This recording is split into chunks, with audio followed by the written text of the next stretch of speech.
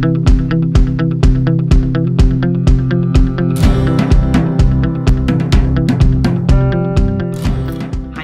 Sarah from sarahkbrandis.com, small business marketing made simple for life coaches and authors.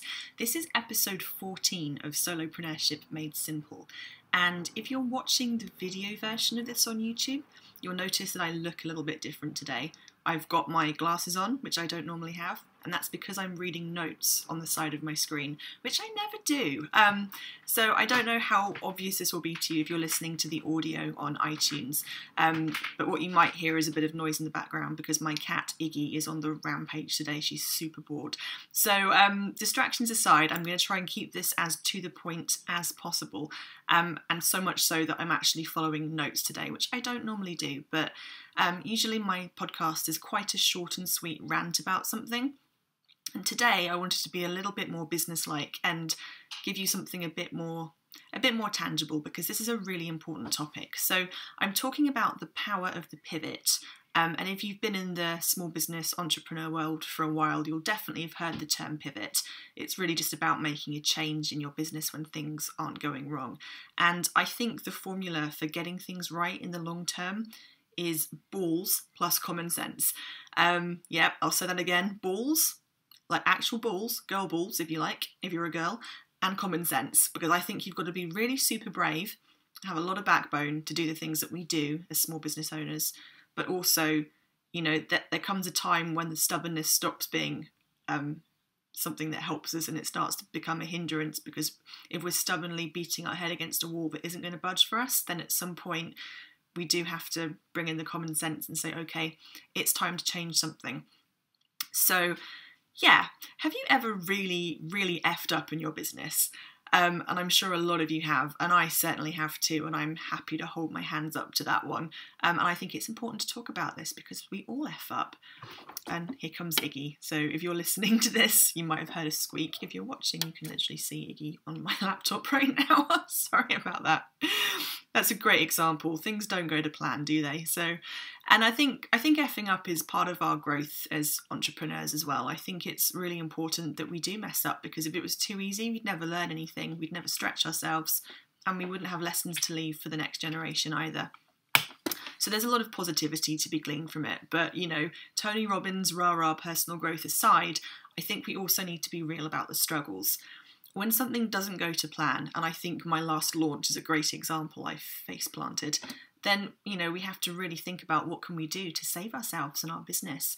I effed up last time probably because of a lot of things, but mostly I'd got myself really burnt out, which is something I've talked about previously.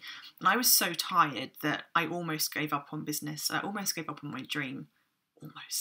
Almost, but not quite. I'm still here. So eventually, the last hurdle, I just before giving up and accepting a full-time job for a big corporation, I stopped. I had a bit of a sense check and I was like, Sarah, what are you doing? This isn't you. So I scraped myself up off the floor and I made a plan B. And as entrepreneurs say, I pivoted.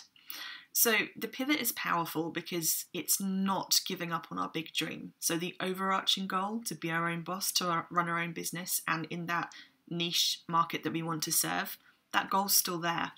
But this is about having the backbone, or the balls, or the girl balls, and the common sense to pull the plug on the bits of the dream that aren't working. So not pull the plug on the whole thing, but just to cut out the dead wood, basically.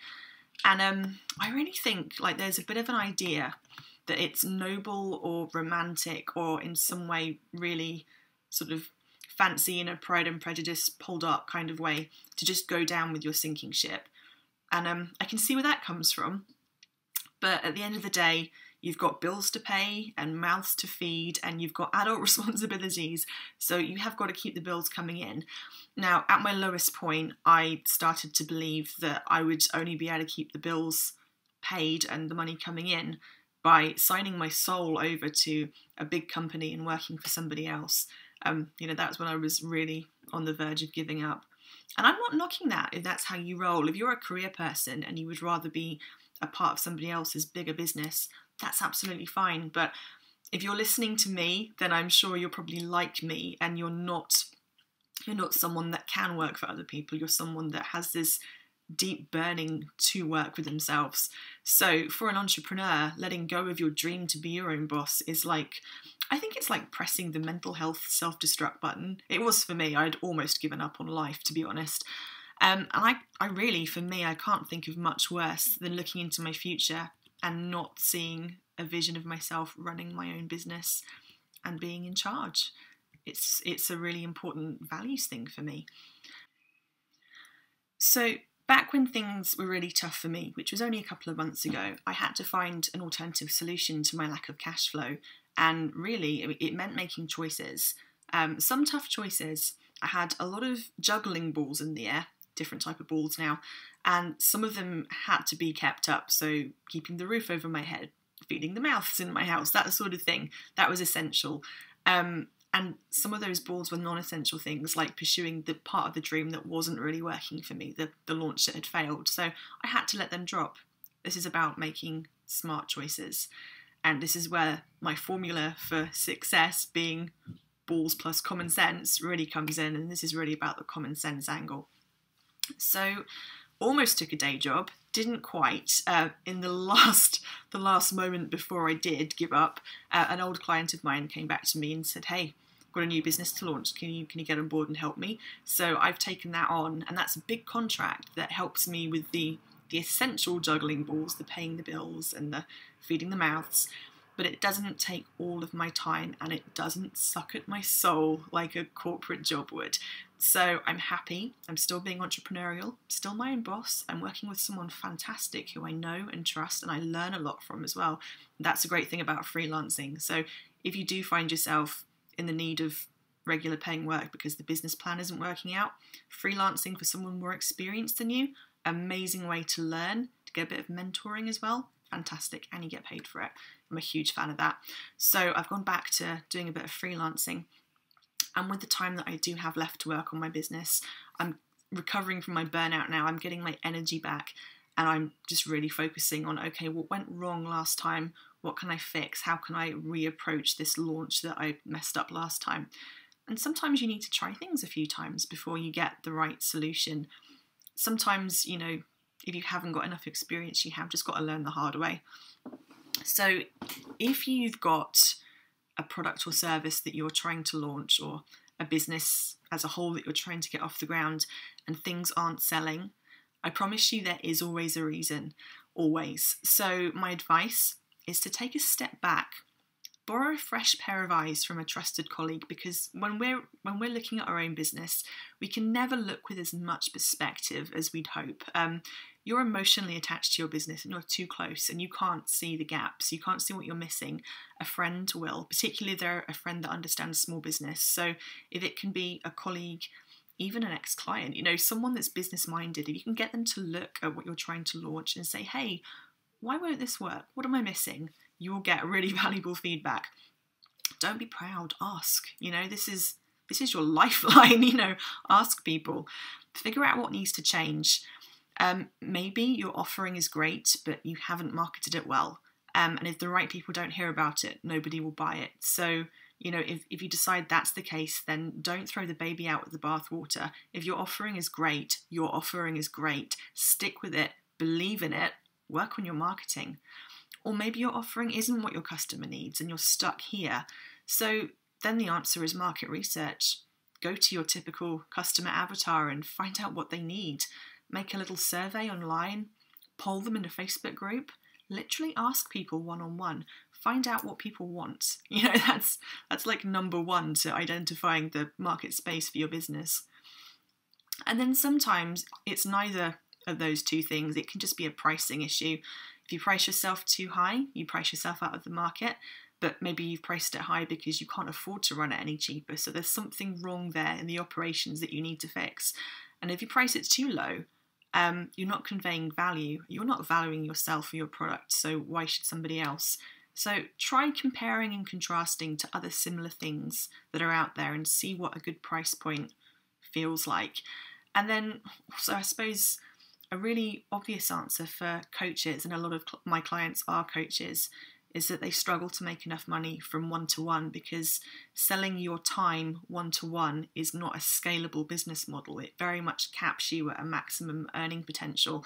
If you sell 1 hour of your time for £100, then you'd sell 20 of those a week. You can only, there's a limit. So if you find that you're not making enough to pay for your lifestyle, but you can't put your prices up because that prices you out of the market, then the answer is to change the model. So instead of one-to-one, something more scalable: group coaching, workshops, live events, online courses, online groups.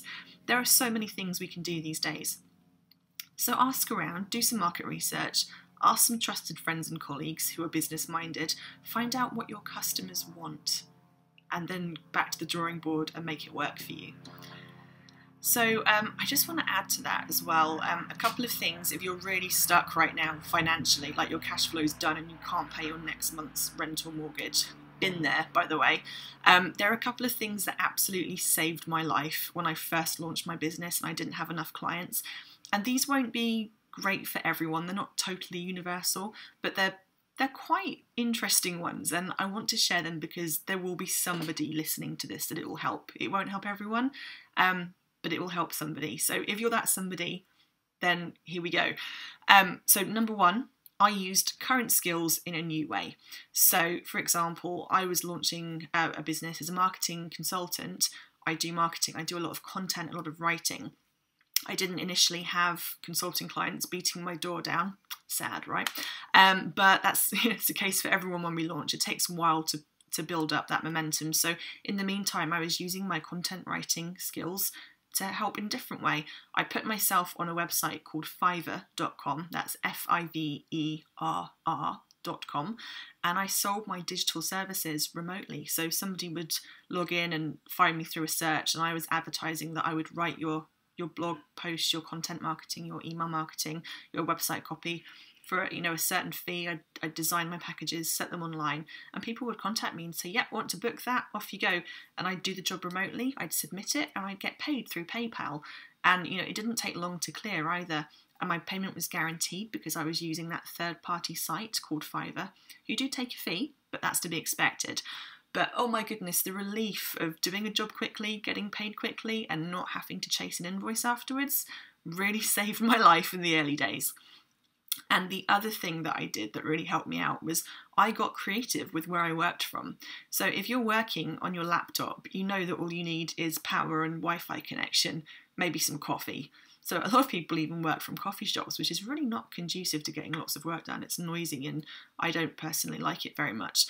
So something I used to do when I was struggling for money was I did pet sitting. So I put myself on a few different websites, and there are lots of them now. And people would book me to come and stay in their house while they were away on holiday, and I'd look after their pets.